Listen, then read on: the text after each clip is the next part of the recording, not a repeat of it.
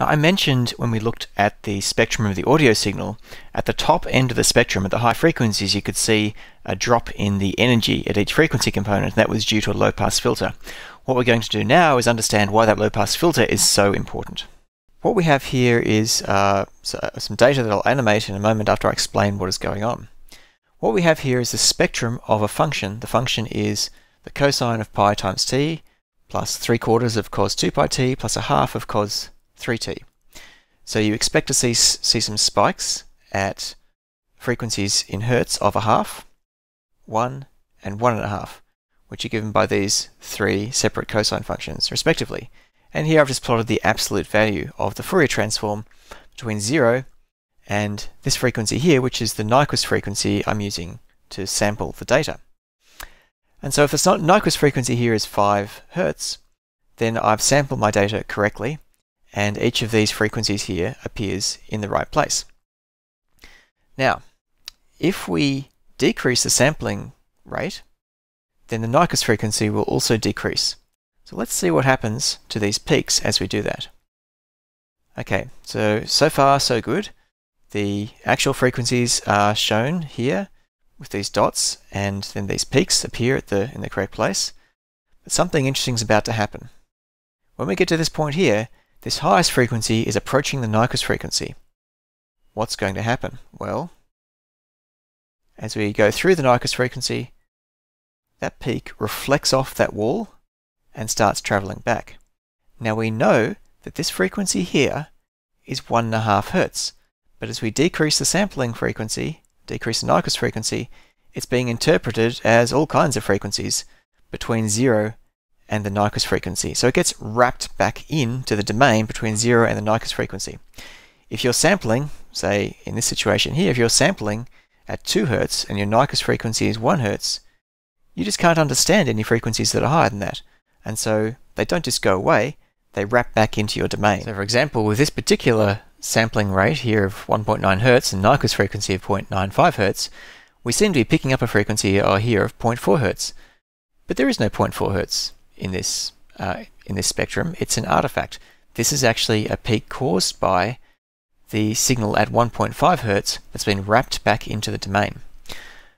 So this tells you something really important about collecting data and sampling it, digitizing it. If you say have a data collection system, let's say I've got a microphone and it's measuring frequencies up to say 40,000 hertz.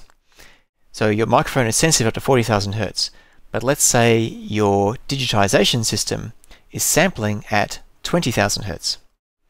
So if you're sampling at 20,000 hertz, your Nyquist frequency is 10,000 hertz. So every frequency that is in your audio signal, as in the signal that's traveling through the air, every signal between 10,000 hertz and 40,000 hertz could be wrapped back in to your data and expressed as a frequency between 0 and 10,000 hertz, even though it's not really there, because your sampling rate is only 20,000 hertz and your Nyquist frequency is 10,000 hertz. The frequencies above that don't just go away, they're reinterpreted and placed somewhere between 0 and the Nyquist frequency. So to fix that, you need a low-pass filter in your data collection system. Between the signal collection point at the microphone and your digitizer, you need to put something, some sort of low-pass filter that cuts off every frequency above the Nyquist frequency. And then you won't get these artifacts.